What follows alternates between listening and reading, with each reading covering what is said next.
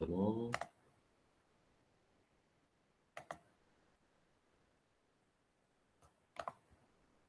Share. L'écran, est-ce que vous arrivez à voir, visualiser l'écran? Oui. Très bien. Bon, on était sur the costs of taxation. We are going now to understand or explain the benefits of taxation. What is the benefits of taxation? Like I said before, that each government or the state or the government need financial resources to provide goods and services. So that's why taxation is very important for a government, for a state. Why? Because it will help this government to provide all services and goods needed to the functioning of the society. When I say and the state and the organism of the state, ça veut dire all organs of the state, public administration, hospitals, universities, etc. So it's a benefit. It's a benefit got from taxation. So without taxation, there is no services, goods and services provided by the state for people, for the citizen. Some of these benefits are part of the basic institutional structure of a market economy that allows it to work efficiently. Efficiently, that mean this structure or these organs, institutional structures or organs, public organs, to function need efficiently, need money. So that's why the government will finance this structure. I will take an example which is now exist in France. Par exemple, le test PCR. Okay? Le test PCR. Il est financé, par exemple, par l'État. Okay? Comme vous le savez, aujourd'hui, tout le monde a besoin de faire le test PCR d'une manière ou d'une autre, pour plusieurs raisons. Donc, du coup, l'État finance en fait ces tests-là.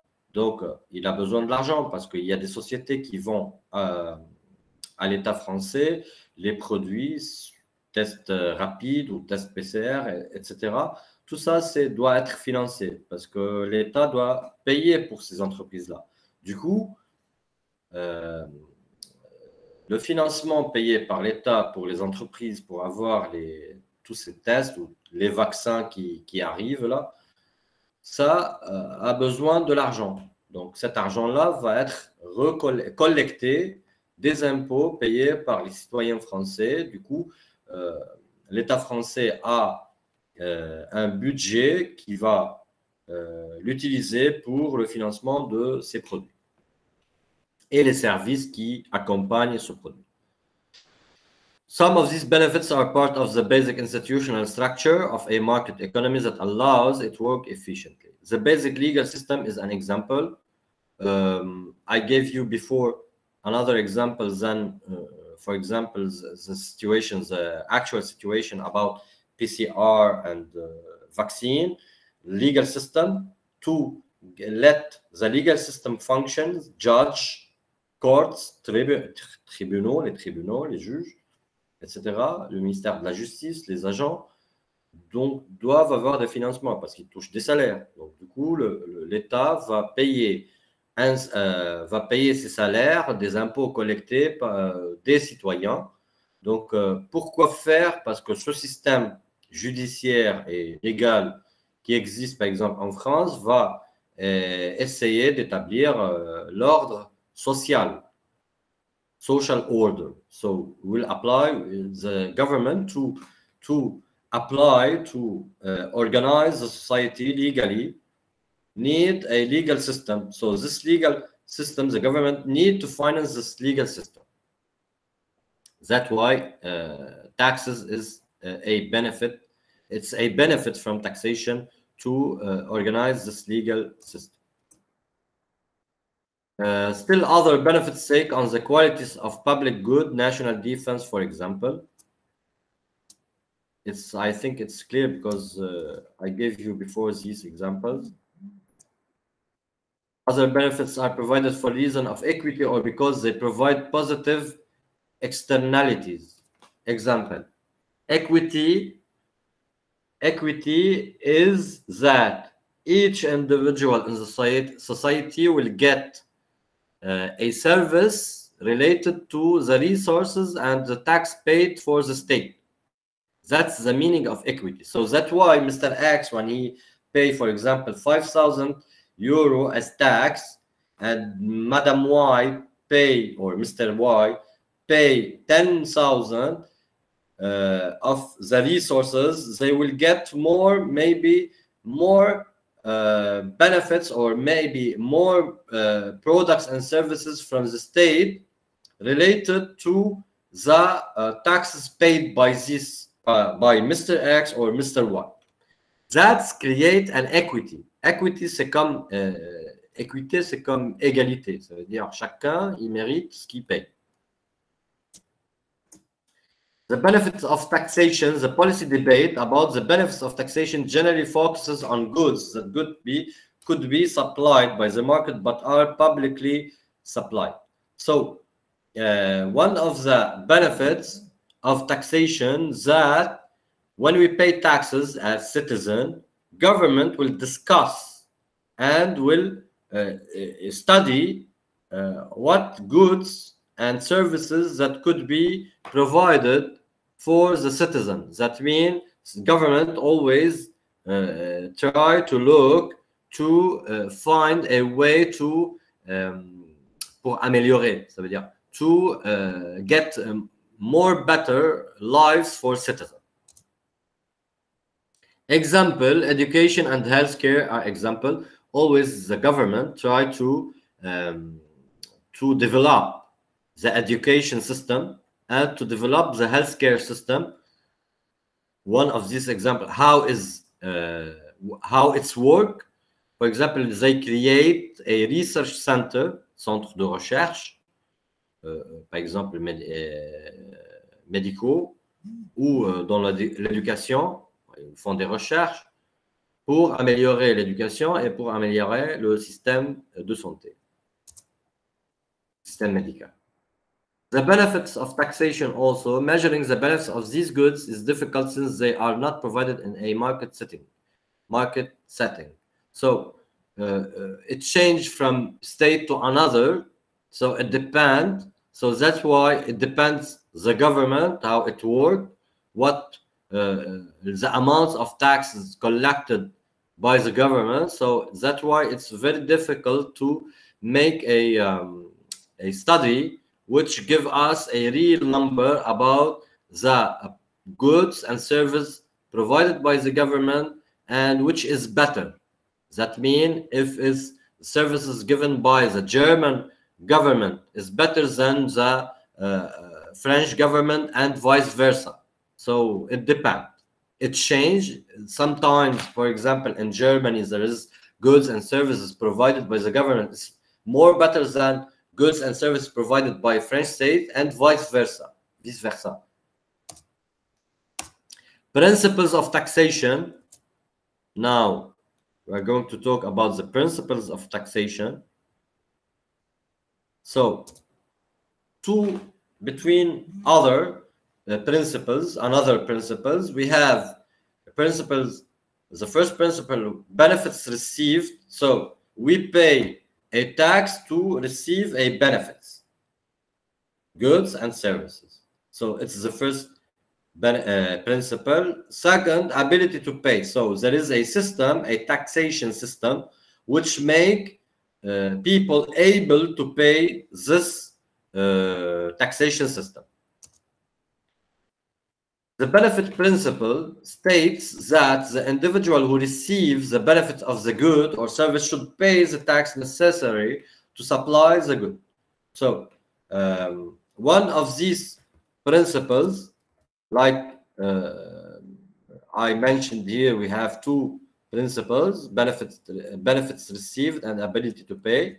The first one, the benefit principle, states that the individual who receives the benefit of the good or service should pay the tax. That means, to understand the meaning of benefit principle, that means when I'm going to use a service or good or product, I'm going to pay a tax. Example, gasoline, fuel, le pétrole, taxes and airport taxes. Donc, si je parle en français, donc si par exemple on voyage ou on traverse d'un état à un autre, on paie par exemple le billet d'avion, le prix du billet d'avion. Inclut les taxes, inclut les impôts qu'on va payer sur, inclut le taxe qu'on va payer sur le billet d'avion. Donc, si on ne voyage pas, on ne va pas payer. Donc, le principle of taxation, which is called benefit principle, that mean you use the product, you use the service, you pay the tax. You don't use the product or the services, you doesn't pay the tax. Here, in our example, gasoline taxes, if we have a car, or airport taxes if we travel by airplane, both paid by travelers. So it's called travelers. So it's only the travelers that pay the price and the taxes on the ticket to travel by airplane or by car. The ability to pay principle, the meaning of ability to pay principle, states that individuals who are most able to bear the burden of the tax should pay the tax. That means, if we go back to our example here, the state took in consideration this principle, ability to pay. Ability to pay, ça veut dire la possibilité de payer. Pas juste la possibilité. L'ability, ça veut dire on est apte, on est capable de payer l'impôt. Alors, qui est capable de payer l'impôt? C'est sûr, ce n'est pas les personnes qui touchent, par exemple, moins que 10 084 euros. Donc, qui touche moins que 10 084 euros, ils ne payent pas des impôts sur leurs revenus, par exemple. Donc là, on sort de l'exemple qui est le pétrole ou le billet d'avion. Si vous achetez le billet d'avion, vous êtes capable de payer les impôts, vous n'êtes pas capable de payer les impôts, vous devez payer les impôts. Donc là, il s'applique le principle, benefit principle.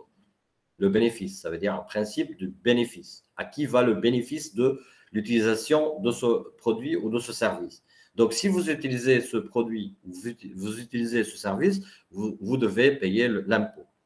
Dans l'autre principe qui est l'ability, capacité de payer l'impôt, ici, vous payez des impôts autres que l'utilisation des impôts. Parfois, vous n'avez pas besoin de payer de l'impôt. À titre d'exemple, celui qui est donné ici, c'est si vous avez des revenus annuels qui sont moins que 10 084 euros en 2020, vous ne payez pas d'impôt. Donc là, il y a le principe, le deuxième principe, qui est ability to pay principle doesn't apply. On n'applique pas ce principe, on applique ce principe dans cette situation-là. The best example of this is a progressive tax, such as the income tax in Cyprus, okay, and in France, because in France, we have the same principle, which is progressive taxes. Il faut apprendre toujours, n'oubliez pas à apprendre que les impôts, le taux d'imposition en France est progressif. Progressif, ça veut dire graduel, ça veut dire ça dépend de nos revenus. Si on touche moins que 10 000, c'est ça le sens de progressive. Si on touche moins que 10 000 euros, on ne paye pas d'impôt. C'est 0%. Peut-être à l'avenir, ça change, hein, mais pour l'instant, selon ce que la loi, selon ce que dit la loi, moins de 10 000 euros, vous ne payez pas d'impôt. Ça veut dire progressive tax. Et ça existe aussi, comme vous le voyez ici, en France. Donc, it exists in France, this system, which is progressive taxation. And also, you should know that progressive taxation or progressive tax apply on individuals. So when we say individual taxation, the system applied in France, in USA, or in Cyprus, and in many other states, it's a progressive tax. So when we say progressive tax, the benefits of this progressive tax va pour, so it's for individual, the person, the physical person, comme nous, and moral person. Even societies, companies, and corporate tax, they apply the same system, which is progressive tax. Est-ce que c'est clair? Oui. So as you mention here, there is it's some bit ambiguous. That means to apply both principles, some bit ambiguous. That means we could not always have a simple way to make the difference between, or when we apply the principle which is called benefit principle, and another time where we should apply the ability to pay principle. But the state helped us with this table to know how to apply these principles.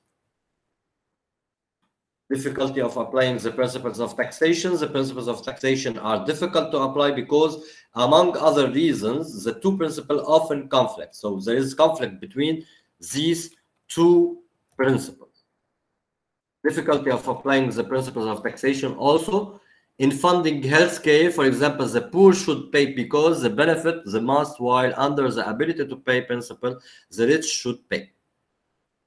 So if we apply this principle as example, we take the example, the healthcare example. So the rich people should pay under the ability to pay principle because they have resources, financial resources, more than 10,000. So that's why they should pay under this principle.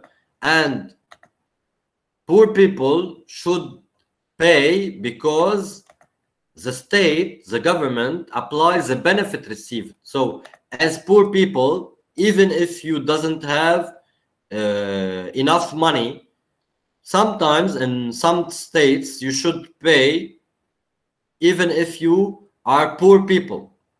And that means, what the meaning of poor people? That mean you doesn't have enough financial revenue or financial resources.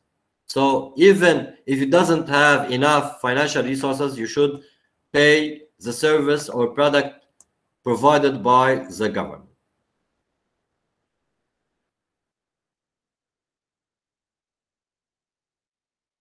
The elasticity concept help us. We have a concept to reduce the difficulty of applying these principles of taxation, which is ability to pay and benefit to pay principles. We have elasticity concept that governments use sometimes to simplify and to reduce this ambiguous situation, to eliminate this ambiguous situation. The meaning of elasticity concept, what could do this elasticity concept help us to understand the trade-offs as well as who is likely to bear the burden of a tax. Elasticity concept. So here we have an elasticity concept. For example, in this table, we have the government, the French government, applied the elasticity concept. Elasticity concepts that mean taxes will change based on your resources. That's the meaning of elasticity concept. Elasticity is a measure of how easy it is for supplier and consumer to change their behavior and substitute other goods. Also, the meaning of elasticity is that a state, a government, a society will give you more options, many options. So you will use these options based on your resources, financial resources. So there is substitute other goods. I will give you an example. In insurance, comme vous le savez en France, si vous n'êtes pas couvert 100% par l'État, on parle de la sécurité sociale ici, donc vous avez des mutuelles d'assurance, de l'assurance santé. Donc du coup, vous devez payer de l'argent. Donc vous avez plusieurs options. Vous avez par exemple, vous allez être couvert à 100% pour faire, je ne sais pas, des lunettes, prendre soin de votre santé en général. Donc, il y a plusieurs options. Du coup, c'est donné pour les utilisateurs, donc pour les clients, qui sont les citoyens. Consequently, the more one group, consumers or suppliers, is able or willing to change its behavior relative to the other group, the more likely it's to avoid the tax burden. So, here in elasticity, governments give the possibility to citizens to change their behavior. That means to do or not to do. That means we have as citizens the freedom to do or not to do something. Pour faire ou ne pas faire quelque chose. As example, you have the cigarettes. I will go back to my example of cigarettes. You have cigarettes, so or you smoke or you doesn't smoke. So if you could not, for example, pay the price to smoke, you stop smoking. That means you change your behavior. That's the principle of elasticity. Burden depends on relative elasticity. So relative elasticity, ça veut dire c'est relative. The person who physically pays the tax is not necessarily the person who bears the burden of the tax. Also, we have another point that we should explain here, that sometimes not who pays the tax will benefit from the service and products only. He will benefit from the product and services provided by the government, but not just only. That's when I say to redistribute the fortune, la redistribution de la fortune, donc ça s'applique sur ce point-là, dans ce point-là. Ça veut dire, nous, il y a Monsieur X qui touche 70 000 euros, par exemple, donc il paye 30% d'impôt. Il y a un autre qui est inscrit sur la CAF, donc il touche moins que 10 000 euros, donc il touche la RSA, donc il touche moins que 10 000 euros par an, donc il ne paye pas d'impôt, mais les deux sont couverts médicalement. Donc au niveau médical, ils sont les deux couverts. Monsieur Y, il paye 30% d'impôt, Monsieur X, il ne paye pas d'impôt, mais les deux sont couverts. Donc c'est un service qui est offert par l'État français, mais le bénéfice va aux deux personnes, Monsieur X et Monsieur Y, même si Monsieur X, il ne paye pas d'impôt. D'accord? Est-ce que c'est clair? Hello? Anybody there? Oui, monsieur, c'est clair. Okay.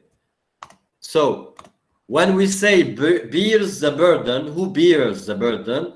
Qui va porter le poids de payer la responsabilité de payer l'argent? Donc, qui va bénéficier parfois des impôts, ce n'est pas le même qui porte le poids du paiement des impôts. C'est le sens de bears the burden. Burden, ça veut dire le poids, la responsabilité.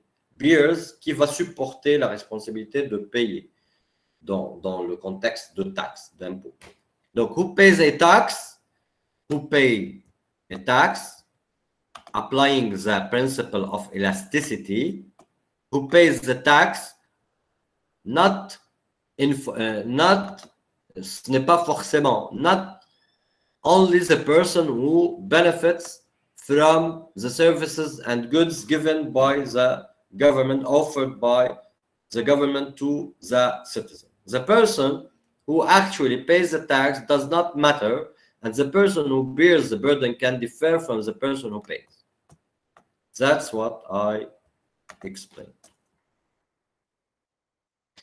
Difficulty of applying the principles of taxation, since the free market system, marché libre, since the free market system is very efficient, governments with free market economies desire to change the behavior of suppliers and buyers as little as possible. Hence, governments should tax inelastic goods or services in the language of consumers. Ça veut dire, aux États-Unis, parce qu'ils sont un marché qui est vraiment libre, ils sont libéraux, mais au maximum. Donc, du coup, le client ou le citoyen ou le résident aux États-Unis doit payer le maximum possible d'impôts sur tous les services et produits donnés à cette personne. Par exemple, dans les soins médicaux sont payés par les citoyens américains ou résidents aux États-Unis. Et c'est pour ça, par exemple, il y a eu un problème entre, par exemple, il y a une loi qui est passée quand il y avait Obama, président des États-Unis, s'appelle Obama Healthcare, et Trump, là, par exemple, un des problèmes majeurs avec Trump, le président actuel, mais qui vient de terminer son mandat, il va terminer son mandat le 20 janvier prochain, donc dans quelques jours.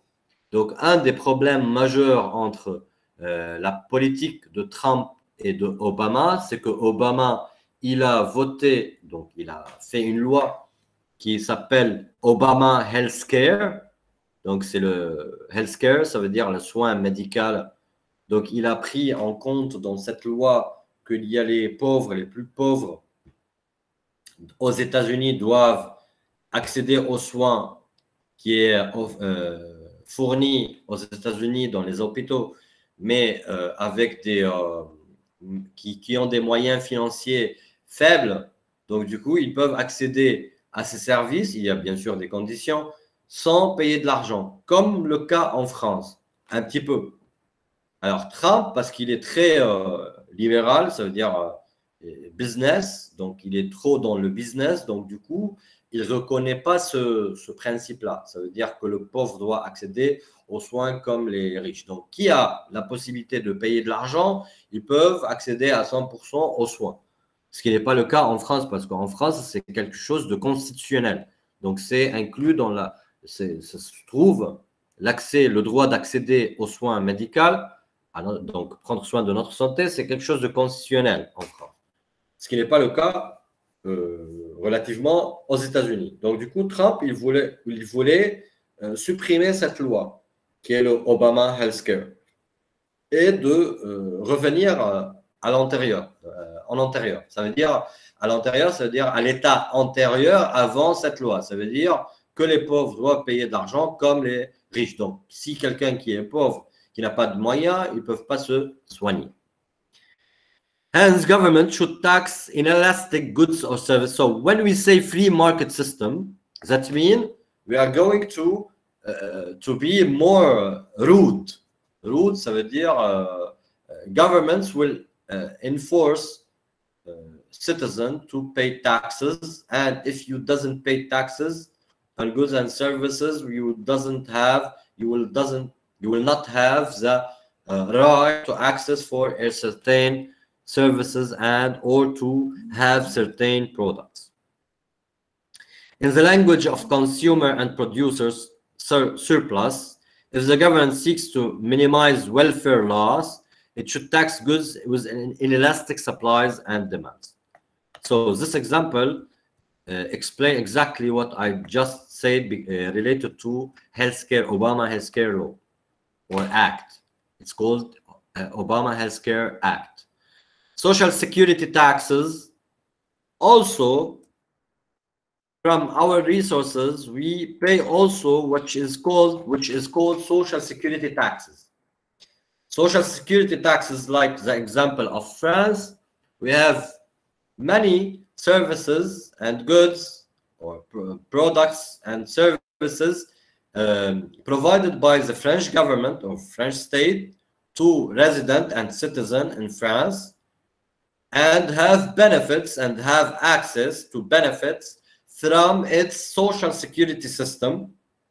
So that's why people in France should pay also a tax called social security tax. Social security tax are payroll taxes for a government-run retirement program.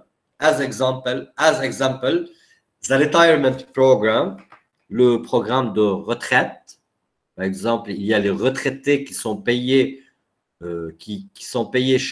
mensuellement, donc chaque mois, l'État verse pour ces retraités de l'argent.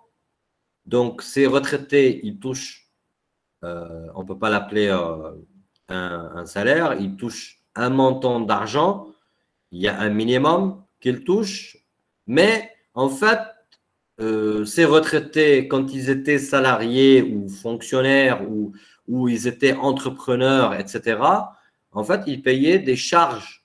On s'appelle charges sociales. Donc, ces charges sociales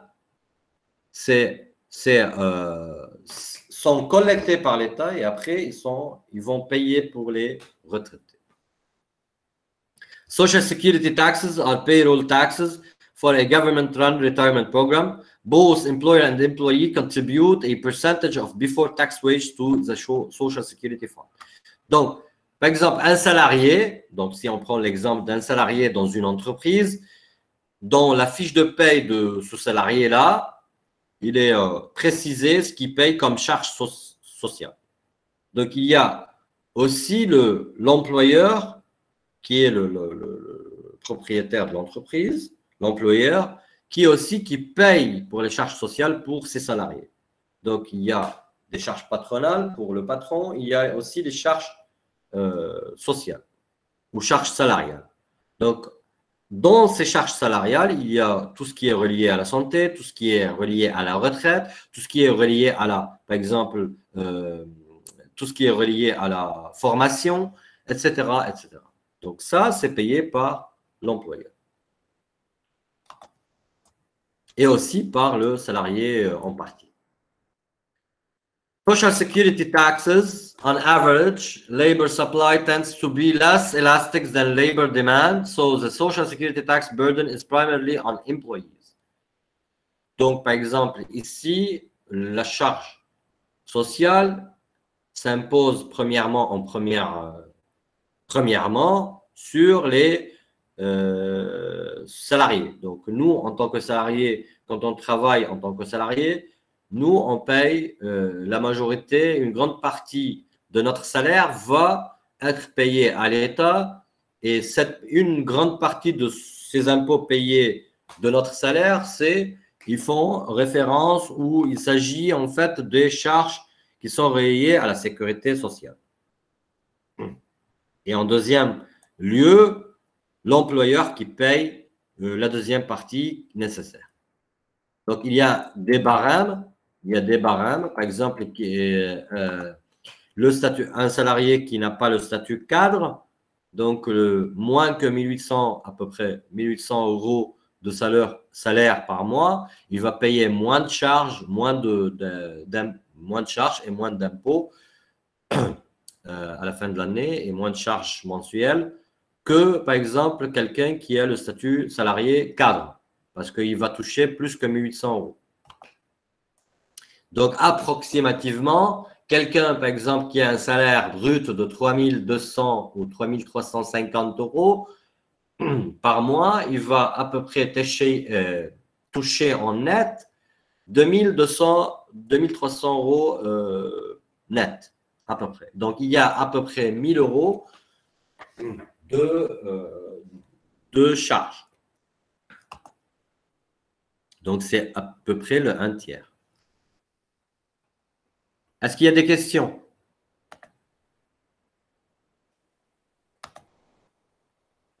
C'est bon, monsieur.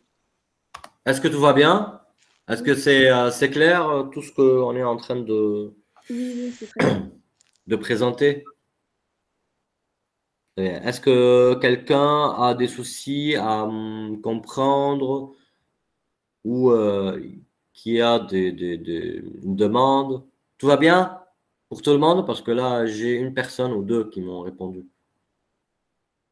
Est-ce que vous êtes là? Oui, tout va bien. Très bien. Nickel.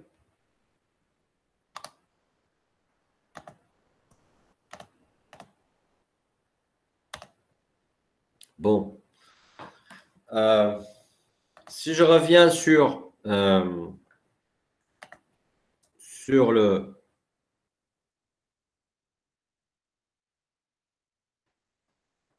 PowerPoint.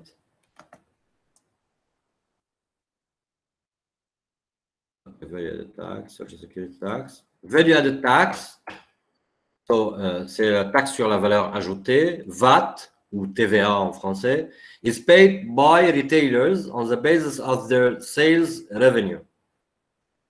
Donc, c'est payé par les commerçants.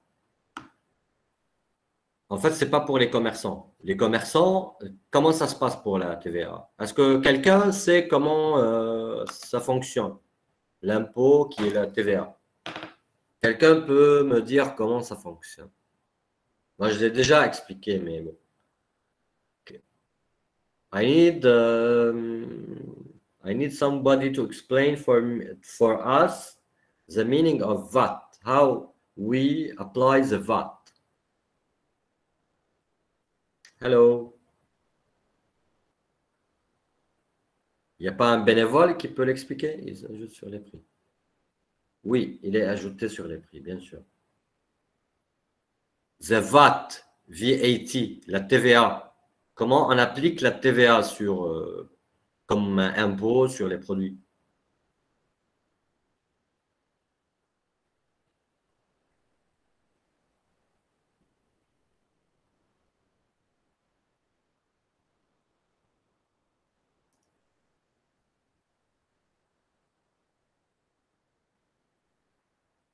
Ok. Quelqu'un peut répondre aussi?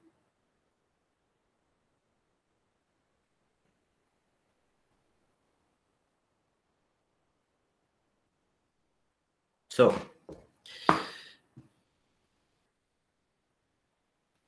it's the tax we pay by buying things. Yes, we have the VAT on the or taxes price. Yes, the fixed percentage regarding the product. We fix percentage. Yes, so it's a percentage. There's many types, so it's different between products and others. So everything related to nutrition is, for example, in France, it's 5.5. What else? Okay, so 5.5, 12%, and 20%. Yes. Okay. We have in fact percentage regarding the product. Yes. So we have many percentage used. It's fixed by the government state, the French state and French government. It could change from time to another. Each state have its own percentage for VAT. Okay. So, in fact, we got the answer. But value-added tax is paid by retailers on the basis of their sales revenue. So, I was saying that retailers or merchants, les commerçants, ils ne touchent pas en fait la TVA pour eux. En fait, c'est eux qui collectent la TVA. OK? Comment ça? Par exemple, j'ai un restaurant, je vends des plats. En fait, quand je vends pour le client end user, je vends pour le client, par exemple, le plat, je touche, supposons pour le plat 20 euros, il y a, supposons, combien à peu près? Supposons qu'il y a 2 euros de TVA. Ce 2 euros que je vais mettre dans la caisse, quand je vais faire ma comptabilité mensuelle et annuelle, je vais rendre cet argent-là à l'État parce que ça appartient à l'État et non pas aux commerçants. Donc, ce n'est pas un bénéfice pour le commerçant. Est-ce que c'est clair? Oui. Oui. Yes, exactly, Nicolas. They make the difference between paid and collected TVA. Okay. The company pays the VAT to the supplier when they buy a product and get repaid when they sell the product to the client. Yes, exactly. Okay, great. Très bien. Government intervention. Demand is inelastic, so consumers bear the greater burden of the tax. So here, when we say consumer or end user, consumer will pay a fixed price or fixed percentage as VAT, as VAT, value added tax. So it's not elastic, yani. It doesn't change. Government intervention as implicit taxation. Government intervention can be seen as a combination tax and subsidy. What's the meaning of so government when the government intervenes sometimes is to it could combine between taxes and subsidy. The meaning of subsidy is sometimes government will pay from its financial resources to help consumers to, for example, buy something with a fixed price. The meaning, if, for example, there is states where government intervene, donc ils font intervention, ils interviennent, le gouvernement intervient à aider les consommateurs à acheter un produit qui est souvent un produit qui est primordial, fondamental, comme par exemple la farine, comme par exemple le pétrole, pour le transport, tout ça. Donc parfois les gouvernements interviennent pour fixer le prix, même si le prix change. Donc du coup, ils payent de leur côté. Ça, c'est le sens de subsidy. Donc si on cherche, par exemple la définition de subsidy, the meaning of subsidy, a sum of money granted by the state or public body to help an industry or business keep the price of a commodity or service low. That means to fix or to keep the price of bread, le pain, with the same price. Sometimes states intervene, donc intervient, l'État intervient with a amount of money to fix the price, to let the price fix and doesn't change, because maybe souvent c'est pour il y a un intérêt général, ça veut dire un intérêt pour la société de, par exemple, de garder le prix du pain fixe ou de la farine fixe, parce que c'est une matière première qu'on utilise dans les sociétés et qui est fondamentale pour la population. The difference between taxes and price controls. Un instant.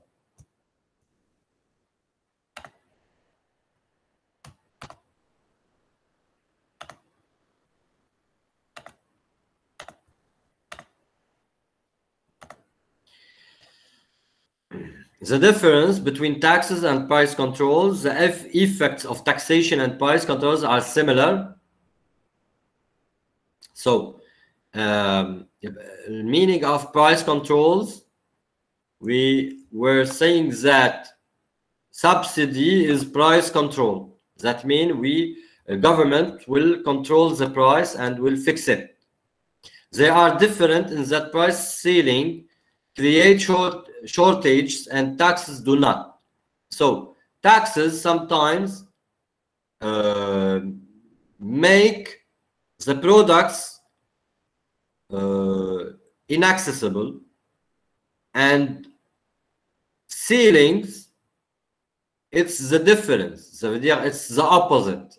Government fixes the price to make a product or services accessible. Shortage also create black markets. Sometimes, in fact, the ceiling, ça veut dire le gouvernement quand il aide la société pour fixer un prix pour un produit, parfois ça crée un marché noir. Ça, c'est première chose. Même les impôts, parfois, créent des marchés noirs. Je vous donne un exemple, les exemples des cigarettes. Toujours. Par exemple, comme vous le savez, en France, souvent, il y a un marché noir pour les cigarettes. Donc, du coup, l'État, toujours, il est actif pour interdire l'accès des cigarettes de notre État qui sont moins chères que l'État français. Both taxes and price controls create deadweight loss. Donc, ça peut créer l'équilibre. In fact, price controls and taxes could create equilibrium between to reduce the risk of creating a black market. What is the marginal tax rate? The change in taxes due divided by the change in taxable income. So the marginal tax rate, the meaning of marginal tax rate, the change in taxes due divided by the change in taxable income. So the marginal tax rate, that means here it changed 0%, 11%, 30%, 41%. So it changed related to our resources, our income. So it will change. That change is called marginal tax rate. Tax rate, which is here 0%, 11%, etc. Progressive tax, as I explained before, a tax that charges a higher percentage of income as income rises. So each time we have an income, we have a percentage, and each time the income change, the percentage of taxes fixed to pay our taxes will change. So if I have resources or income less than 10,000, here in our table we have 0%. If I have more than 10,000, the percentage of taxes that will be paid, it will change. So it will be 11%. This method, the modification of percentage of taxes that I should pay based on my revenue or based on my income, this is called progressive method, which is progressive. That's why in France, as example, we have a progressive tax. Attention, in all states, in many states, we doesn't have a one system, taxation system. We have always a mixed taxation system. That means if I ask you what is the taxation system in France, if you tell me that the taxation system in France is progressive, I will tell you that, okay, your answer is good, is right, but it's not enough, because the system, taxation system in France is mixed. Il est mixte. Il n'est pas progressif seulement, mais il est mixte. Donc, si vous me dites c'est un système qui est progressif, le système d'impôt en France est progressif, je ne peux pas vous dire non, c'est faux, parce que ça existe, mais il n'est pas seulement progressif. It could be also linear. It could be, for example, horizontal. That means all people pay the same. As example, as I gave you an example for service products, when you buy a traveling ticket with an airplane, all people will pay the same tax. It's not a progressive tax. The VAT, the TVA, the value-added value, the tax added value, VAT, it's not a progressive tax. It's related to the product. If Mr. X and Mr. Y buy the same product, will pay the same taxes. Even if Mr. X have income less than 10,000, and even if Mr. Y have more than 10,000 as income, but they are going based on le système du TVA, ils vont payer les mêmes impôts, les mêmes charges. What is regressive tax? A tax that charges a lower percentage of income as income rise. In general, it doesn't exist, but we have progressive, we have regressive. Each time you have more income, you will pay less taxes. What is proportional tax? So that, but you can find all these type of taxes, systems of taxation in many states. What is proportional taxes? A tax that charges the same percentage of income regardless of the size of income. Here we can apply the VAT, value added taxes. So the value added taxes is proportional. Why? If you buy one product, you will pay a fixed percentage. If you buy 10 products, you will pay the fixed percentage multiplied by 10. So it's proportional. Proportional based on the number of products that you are going to buy. What is a flat rate tax, or linear or horizontal? Flat rate tax, same as a proportional tax.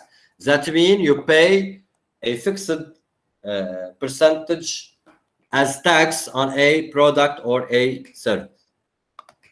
Est-ce que c'est bon? Est-ce que c'est clair pour l'instant?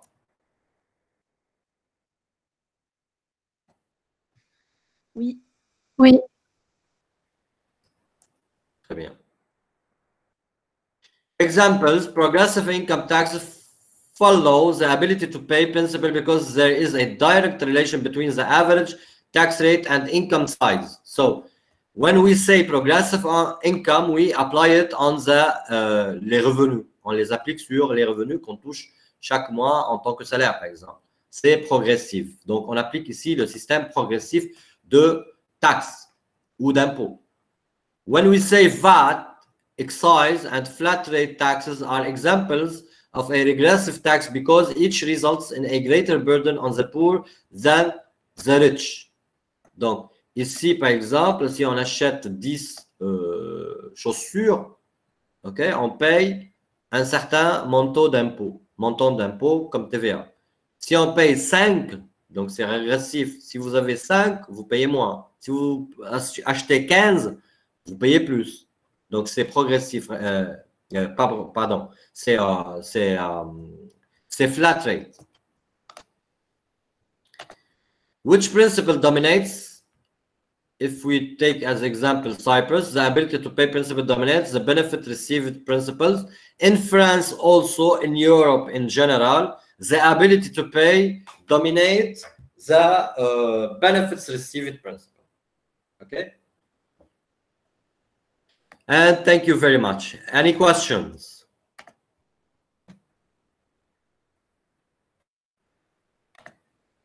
Bon, on a terminé. Est-ce qu'il y a des questions? Monsieur, Oui, le cours, vous allez le mettre sur la plateforme Moodle? bien sûr. D'accord, merci. De rien. Autre question? Même juste aussi, il faut vous rappeler que il y a l'enregistrement